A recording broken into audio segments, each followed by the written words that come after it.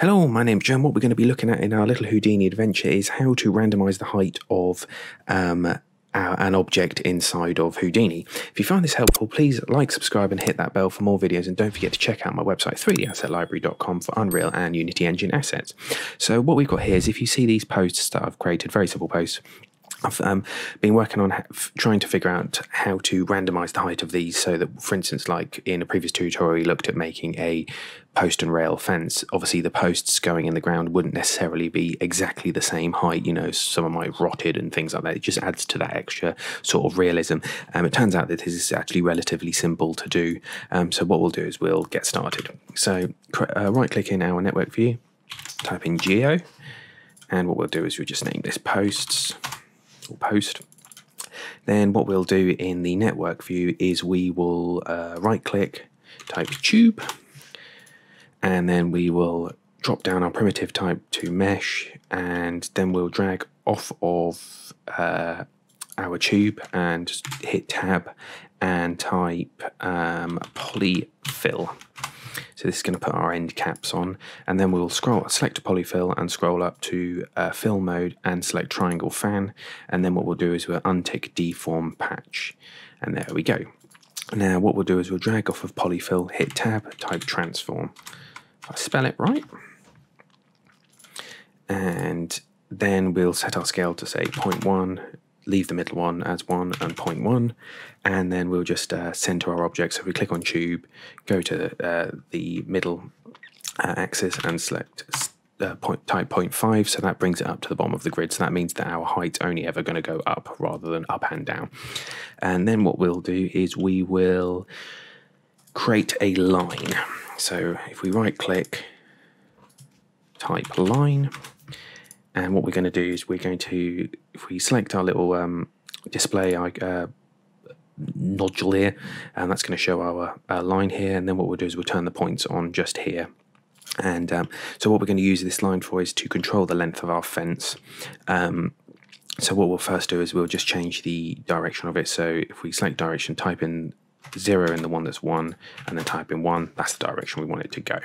So just get the right way there. So then when we move this line, our posts will increase, post amount will increase. So what we'll do is just set that to 1, we'll drag off of the line and hit tab, type resample. And what this is going to do is add more points to our fence post. I found that about 0.98 works for me.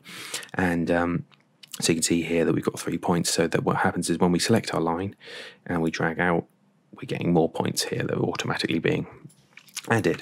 So what we can now do is we want to copy to points. So if we right click, type in copy to, and select copy to points, and then we'll plug our post into our first connecting node and our points into our second. So what happens then is we should get our post copied. So as you can see here, they're identical in height. And so what we want to do now is that we basically want to randomize the height of these. So I'll just turn the points off a minute so we can get rid of that. So what we need to do is we need to right click, type in randomize. There we go. So we can attribute randomize, and then what we can do is we can just slide that over in between the copy to points and resample, and that'll plonk it in. So by default, it's showing a random color. So we can scale through that, our seed here. So that's obviously, that could be very useful for obviously affecting random colors and things like that on objects, or applying random colors on objects. So obviously if we create our fence length here, you could see we add different colors in, which could obviously be very handy for randomized materials, things like that. But what we do is we'll click our attribute randomize, and then what we want to do is in attribute name, so CD is the code for color, changing the color. What we do is we can type in P, all lowercase, scale.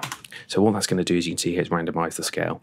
Now how I found these is, there's two obviously ways, is obviously Googling, but I look in the documentation for Houdini. So if you hit F1, that brings up your documentation, and it's incredibly good. So you can type in like scale, and brings up all of the things relating to scales, and you know, you might type in attribute, that the name of this node here like attribute randomize, and it will tell you what's attached to it, how it works, things like that. It's incredibly detailed and very helpful.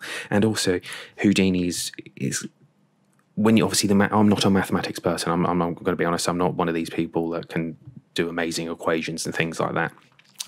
But I found a lot of the stuff so far in Houdini is logical. It's, you know, of like when I was trying to figure out how to randomize stuff, I was literally just typing in random. I was thinking, right, so what's this? How does that work? You know, things like how did I fill the end cap? So I typed in, you know, I typed in fill, and I thought, oh, there's polyfill. Things, you know, it's pretty logical so far. Saying that, obviously, I have not got into anything complicated yet. So what we'll do is so that's, as you can see here, is applied our scale. What we can do is move this down because we're only affecting one value. So in here we've got our minimum value and maximum value. So what we can say is, well, we don't want it to be that small, so we're going to say 0.8. So you can see here it's randomized it. Now what should happen is that when we move our line here, so we select our line and our length, it should create random sizes. So you can see here it's randomizing the sizes of our posts here, and yeah, so you can see there it gives you an idea of how that's going to work and how that can be useful. So it might be that we say, oh, that's a little bit too much there. So obviously that's incredibly handy for creating, you know, for instance, if you had a rock there, you've got one rock, you can create loads of little pebbles, loads of big rocks. They're all randomized along, you know, along your floor or whatever. You know, we'll look at later on how to sort of scatter stuff across the floor. So you could scatter these posts randomly within a grid. But yeah, we'll look at that later, and how we can use these kind of things to randomize height and things like that. But as you can say, for this, it would be really handy for our post and rail fence that we made previously, where we can now obviously create that extra element of realism. So yeah, hopefully that's helped you, and cheers.